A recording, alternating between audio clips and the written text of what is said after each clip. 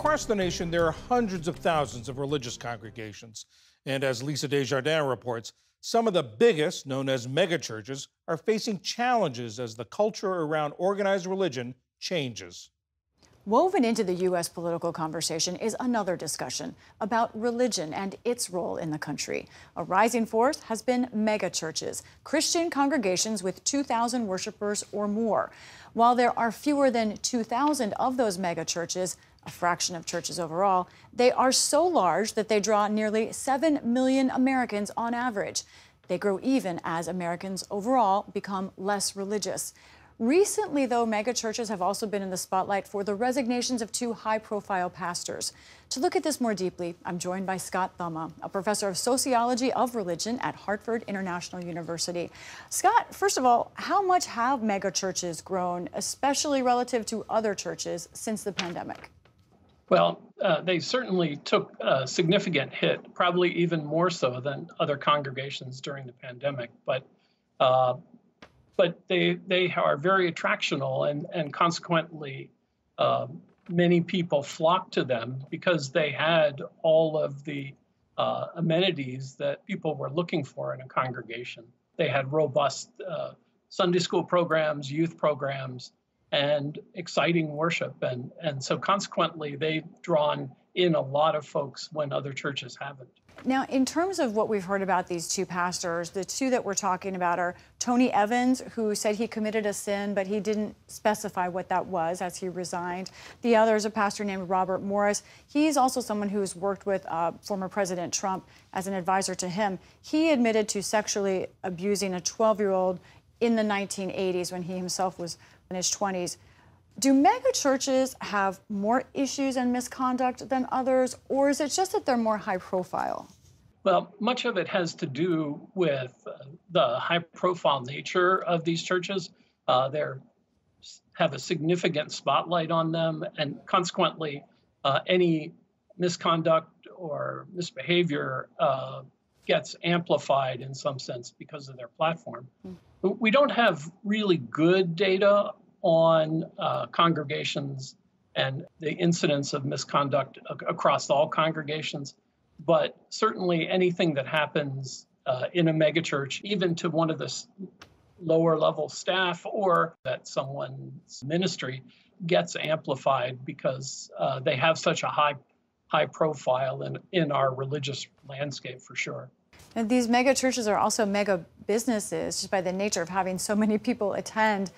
What are the challenges and the benefits of dealing with dollars and also trying to deal with the divine?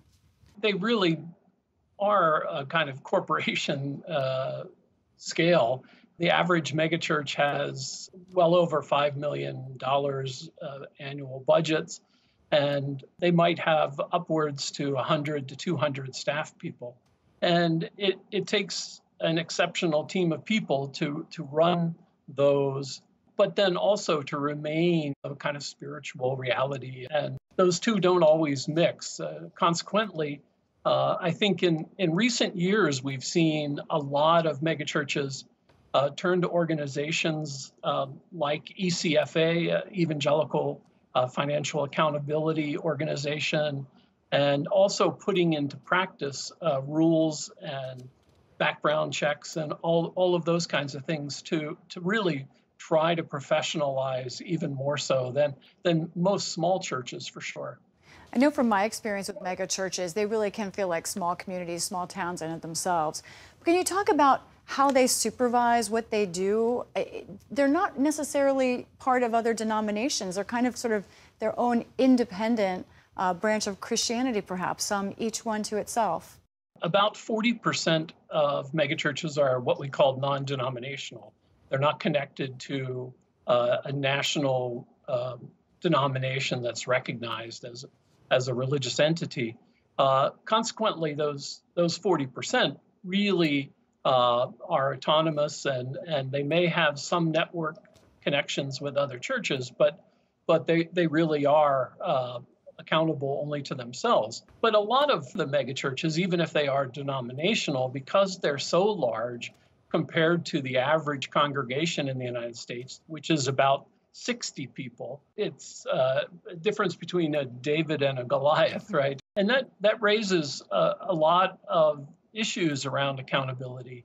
If something happens, is the denomination going to come in and say, "I'm sorry, you need to make some changes," and if they're non-denominational, who's going to do that?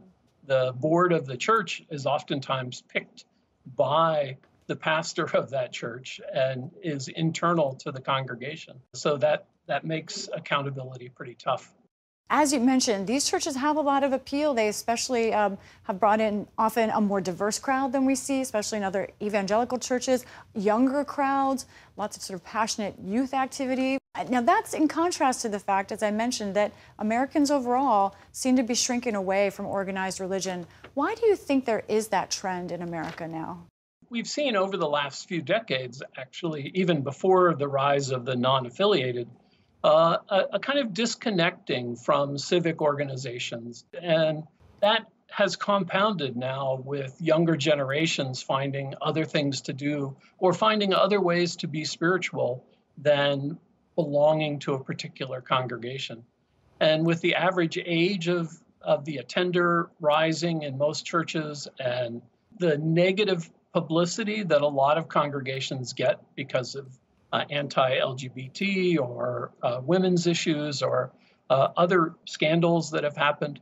All of those things, I think, go against younger generations finding them a sufficient place to go and become spiritual. They would much rather find other ways, whether it be soul cycle or going hiking in the woods or something. Interesting. Scott Thumma, this is a fascinating area. Thank you so much for your time. Sure. My pleasure. Thank you.